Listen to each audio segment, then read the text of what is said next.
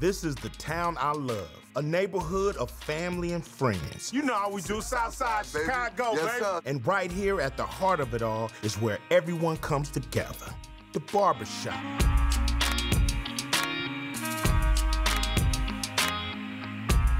What is it about the barbershop? Like, why is everybody so real in the beauty salon? And for me, because I was thinking about when somebody like has their hands in my hair, like we're friends.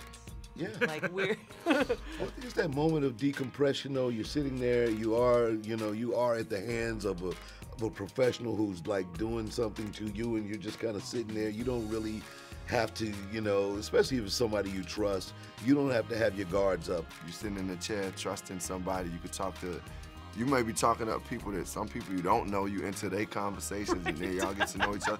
It's just, I don't know, it's like, in a barbershop or a beauty salon, it's like everything goes in a way. You can do almost anything. That's true. Your barber or your stylist will call you on your bullshit. They will. Yeah. You know, Sure. So that's why you have to be your true self in there, because when you're not, they will call you on it. It's a new situation. It's not a new situation. It's been a It's taking a year. little You time. being You too know how long soft he on was his him. mother? I understand I know, that. but All right, y'all. but Y'all it's Terry, real Rashad. Yo, do y'all need a minute? Because we'll all leave. I mean, everybody stripped down, really. Like, you got your wet hair, weave out, extensions in. I can have a bad, my face could not be amazing, but if my hair is amazing, Happiness. but then if my face is amazing and my hair is chopped up, I'm still No, not, it's true. I'm only halfway there. That's So I true. just feel like there's a lot of